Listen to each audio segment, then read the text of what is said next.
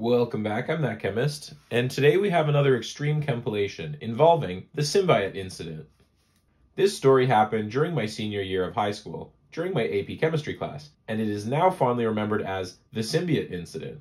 This class was quite a small class, consisting of 7 people at first, and later on dropping to just the 5 of us. I saw the small class size as a good thing, and the class itself would be a fairly tightly knit group as a result. There was one group of 3, and I was in the group of 2 with my lab partner. I'll call HJ. I don't remember the specific reaction we were conducting in this lab with 100% certainty, but what I do remember is we were precipitating copper from a solution, and we were using acid to do so, probably nitric. We were adding probably the nitric acid dropwise to a beaker of what became a black, bubbling, inky, and opaque solution, which we were consistently stirring and heating on a hot plate. My guess is that this reaction was just an endothermic one, and the hot plate was to provide the necessary energy to complete the reaction, but it was a long time ago and I'm uncertain. It was crucial that we kept stirring the beaker, or else the bubbles would cause the mixture to boil over and create a giant mess. Our teacher stressed this as something of utmost importance. We were very careful about it. HJ was doing an excellent job keeping the solution boiling over, and everything was going as planned. When we deemed that all of the copper in the solution had precipitated, HJ briefly stopped stirring so he could quickly transfer the beaker from the hot plate to the lab table.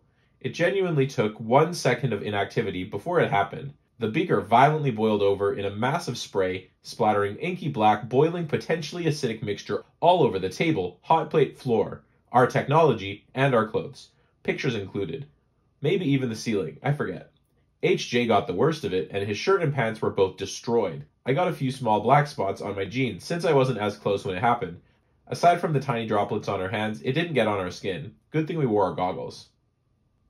We were flabbergasted at how quickly it all happened, and we just stood there for a few seconds before the others in the room came over to see what the hell just happened. HJ was shocked, but if I remember correctly, he quickly started laughing about it, since it was fairly comical and absurd looking. I joked about how the black slop looked like Venom, and we ended up consistently referring to it as the symbiote. You'll have to forgive our lack of urgency in this situation. In retrospect, I doubt that the solution was that acidic at all, since, in theory, all the acid should have already reacted with the copper in solution when we were reducing it. It would have only been acidic if we had excess nitric acid left over with nothing else to react with. If this was acidic, it probably wouldn't have been very strong, unless we seriously overshot the mark.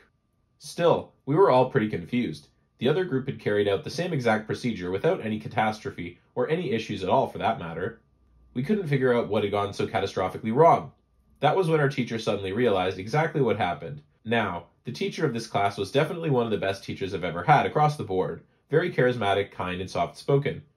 But he was a little bit forgetful at times. Apparently, the teacher decided to give the first group a magnetic stir rod to help the solution sufficiently agitated while they manually stirred.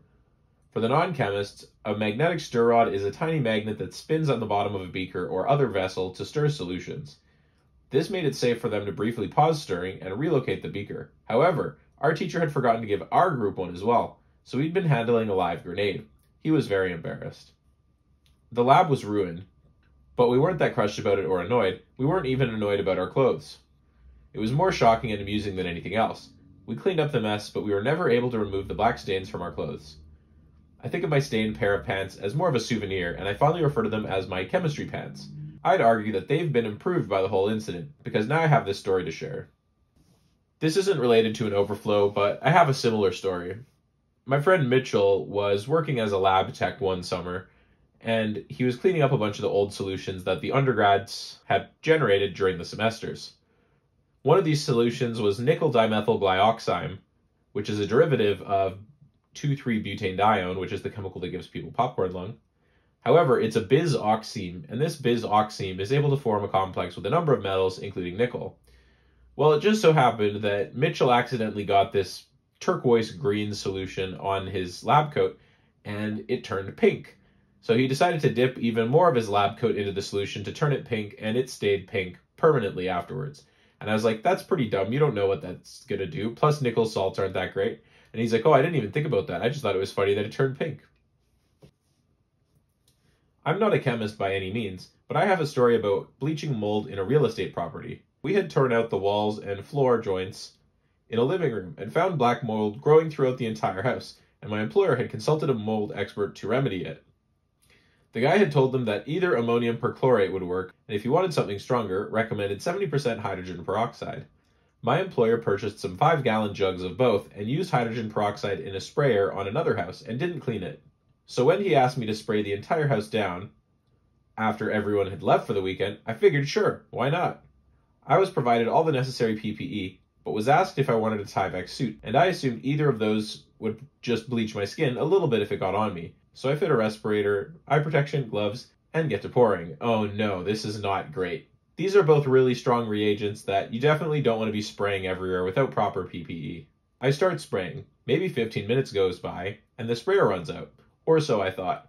So I go to open the sprayer, and the perchlorate had mixed with the hydrogen peroxide, became pressurized, and erupted as a loud, thick foam, foop, that just kept coming and coming. Foop, foop, foop, foop, foop. I had gotten it on my forearms and ran outside to wash my arms off and took all of my PPE off, forgetting that I had left the sprayer in there as well as a few other tools. I made the mistake of thinking I could just run inside the chloramine-filled house and be fine if I just held my breath. That was a mistake, as by the time I had gotten everything out, I had snot running down my shirt and my eyes were nice and pink. The peroxide had bleached all the hairs on my forearms white. LOL. So a few dumb mistakes made by all of us led to an even dumber outcome for me. I didn't even realize the fire hazard of using oxidizers that strong until much later. Yeah, honestly, if it's that bad, I don't even know if it's worth trying to recover the house at that point. Like, black mold's pretty bad. This picture here, if it was that moldy, I would just leave and run. This is today's Yikes awardee. Disclaimer, I do not recommend or condone the following behavior. Lab safety should be paramount. That being said, I had a strange impulse to sniff things, even if I know what something smells like already, or know it's not good to smell. In chemistry, this is not exactly great, considering I've worked with a lot of toxic, carcinogenic, or otherwise dangerous chemicals that I can't resist borderline huffing. And I'm not talking about wafting, I'm talking about container to my nose and taking a deep breath. Things I've sniffed include, but are not limited to, benzenes, substituted and non-substituted, ethers, including diethyl ether, DCM, HCl, liquid and gaseous, H2PO4, H2SO4, Cl2, formaldehyde, chloroform, glacial acetic acid, thionyl chloride, acetic anhydride, azodyes, beta-mercaptoethanol, random salts and other organic solids used in the Chem Lab, etc. During one of the chemistry club meetings, our teacher decided we were going to dispose of some old reagents. Down the drain, some were supposed to be disposed of at the local waste facility. We were tasked with identifying which was supposed to go where, since some containers had very faded labels. It was getting late, and the teacher left us unsupervised, so 2 lazy guys took one of the unmarked bottles to dump it into the toilet. We heard a loud thump and ran to check what had happened. The bottle contained some sodium lumps under petroleum. Why does this sodium story keep happening? Why do so many people put sodium into the toilet? What the heck? Most of the bathroom was on fire, and both of those idiots ended up with burns and cuts from the toilet bowl debris. They recovered, but from what I'd seen, they were extremely unlucky. One piece of toilet bowl went through the stall wall and lodged itself into the next toilet stall wall. This is what you get when you flush sodium down the toilet. You flush your arms down the toilet as well. This is something that happened the other day. I recently went on a trip for a week. To ensure no one entering my room, I closed my window and the door to my room. I forgot to turn my table lamp off, and it turns out being on for 5 days straight wasn't too good for the lamp, and it damaged the lamp. The damaged lamp turns out to be ionizing the air. Essentially, it had become an ozone generator in a sealed room. When I returned from my short trip, I entered my room and felt the pungent ozone smell. Not immediately putting 2 and 2 together, I sat down at the table next to my lamp, doing some work for about 2 hours or so. My throat started feeling dry and sore a bit later, and I felt shortness of breath, and my lungs felt pretty bad. By this time, one of my relatives enters the room and immediately went, "Man, it sure smells like ozone in here." That is when I realized what was going on, and I turned the lamp off. After about half an hour of ventilating, the ozone smell was gone, and I replaced the damaged light bulb. My throat still feels pretty bad, but other than that, it seems no more damage was done. Once, as a kid, I was stirring some reaction mixture primarily composed of white fuming nitric acid. My stir rods were dirty, so I was using a test tube as a fatty stir rod. Sloshing the fat stir rod against the sides of the beaker caused some of the nitric acid to miraculously splash out vertically, sending a drop of fuming nitric acid directly into my right eye. Holy crap! I rushed to the bathroom and poured baking soda into my hand and then water and just splashed the solution into my eye, repeating several times and then switching to just water. My vision was blurry out of that eye for 3 or 4 days, no lasting effects. Dear God, son, that is the most horrifying thing I have ever heard of. Getting fuming nitric acid in your eye would be the type of thing that would close my eyes to chemistry, probably permanently. Dear God. You're lucky that there's no lasting effects. I feel like there's lasting effects just from hearing that story. Here's a fun little story from high school. It was during sophomore year in Chem 1, and we were doing a fun little Chem Lab where we just demonstrated conservation of mass by burning steel wool. My teacher first demonstrated by burning 2 pieces of steel wool in a fume hood, both on scales for reference, one in a closed Erlenmeyer and one in an open one. We saw that the mass of the open Erlenmeyer sample decreased, and the closed one stayed the same.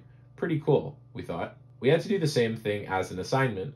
What I and my lab partner had to do was basically weigh out the piece of steel wool and the Erlenmeyer flask. Then we had to put the steel wool inside and use a spark maker to ignite it before quickly covering the Erlenmeyer flask with a rubber stopper.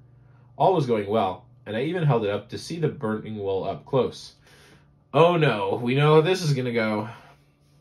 Then, for some reason, my butterfingers dropped it. The next thing I know, a burning substance contained only by glass was falling to the ground. I don't know why, but in the heat of the moment, I tried to catch it. Too late, the flask already exploded as it hit the floor, and the leg of the table, and my hand got a nice baptism of glass and burning steel wool. It would have stopped there with some cuts and burns on my hand, but this was only the beginning. Oh no. For some reason, the lab tables are all made of wood with some non-flammable tops, so naturally it ignited and made everything 10 times worse. A fire blanket and fire alarm later, and now future chem students get to have a worksheet on conservation of mass instead of a lab. Dear God, you guys had some really bad mishaps here. I'm kind of convinced that the high school chemistry teachers at this point are probably as bad as an undergrad in chemistry, because if your chemistry teacher has an undergrad in chemistry, that's probably as educated as they ever got. In high school, we did a chemistry project to synthesize soap with sodium hydroxide and oil. We did it in a volumetric flask with a stopper. But this reaction forms gas, and one of my friends wasn't holding the stopper firmly enough, so the stopper went out, boom, under the pressure, and my friend got some sodium hydroxide in his eyes. Oh no, seriously guys, what's with you getting chemicals in your eyes? Luckily, the sodium hydroxide wasn't very concentrated, and my friend was wearing protective glasses, so there was no injury. We also got to see for the first time what the weird tap next to the teacher's desk was for, but my teacher got scared and didn't do the test with the groups the next day. 4 years ago, I followed 1 year of applied science, which had a lot of chemistry. I was just starting out and honestly didn't take the lab too seriously. We were in the lab almost 4 times a week and I was always tired. My lab partner was also a mess. I liked chemistry, but I wasn't made out for something as strict as a lab. I often forgot steps or tried to take shortcuts. You know what? All chemists do, so that doesn't mean anything. One day, we were working with diethyl ether for an extraction, and because we'd used a separatory funnel, we had a beaker filled with the leftover diethyl ether. I made sure to use a separate beaker so I would remember. While my partner finished the last steps, we started working on some stuff, and I remembered smelling a kind of ethanol-like smell. I thought nothing of it, since we used ethanol to wash the glassware at the time. Apparently, for some reason, my lab partner had decided previously my beaker looked way nicer to contain water instead of smelling like diethyl ether, so he poured the water out of the beaker into another one, and took the beaker with water back to our workstation. I was confused and slightly tired, and sleepily doing the calculations, so I started questioning the liquid. For some reason, my stupid brain decided to take a whiff of the water in front of us, to check if it was water. It definitely was not water. It almost immediately felt like I downed 4 beers, and I got really wobbly. I switched them around, and the next 20 minutes or so, me and my lab partner had a really hard time doing the calculations. You know, ether's psychoactive, and it was one of the first anesthetics, and it seems like you and your lab partner got a little bit anesthetized. Also, that guy in the back corner kind of looks like he only has one eye on his head. That's pretty creepy. Not as creepy as this transition to our patrons. I want to take a quick mention to thank all of the patrons for their support of the channel. We really appreciate your continued support, and it helps make these videos a little bit more easily. Thanks for watching, and I hope you have a great day. Boom, boom, boom, boom, boom.